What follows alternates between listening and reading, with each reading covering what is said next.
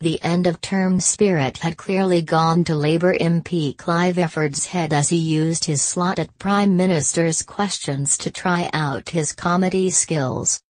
The MP for Eltham, London suggested that the Prime Minister, who is known for her culinary skills, might need some assistance to get her through the laborious process of stuffing her Christmas goose.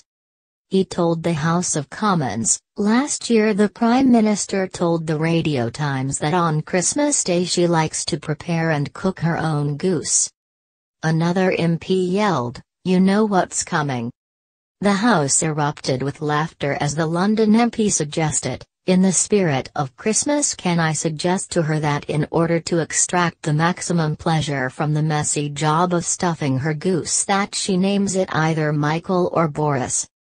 The Speaker John Bercow tried to quieten the laughter and jeering of MPs, saying, "I'm sure the Prime Minister has got better taste than that."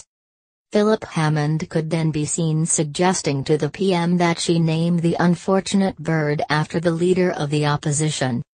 "Can I say to the honourable gentleman, I think I'll be having to resist the temptation to call the goose Jeremy."